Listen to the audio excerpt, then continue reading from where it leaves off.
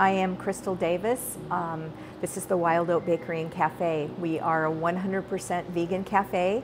We offer pastries, locally roasted organic coffee, and really good sandwiches and salads, soups, all homemade.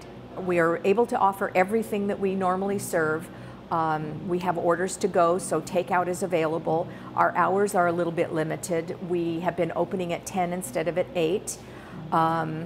But we do also Viking and Grubhub delivery service. We need support from people, or we probably would not make it through this.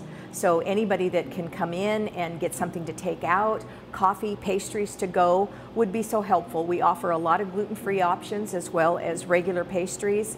A lot of our sandwiches are gluten-free or come with gluten-free options. We are suspending the sale of any gift cards. I know a lot of restaurants are doing it, but I don't know where we're going to be when this is over, and I would never take someone's money not knowing that we will be here when they come to redeem that card. So we have suspended the sale of gift cards for that reason.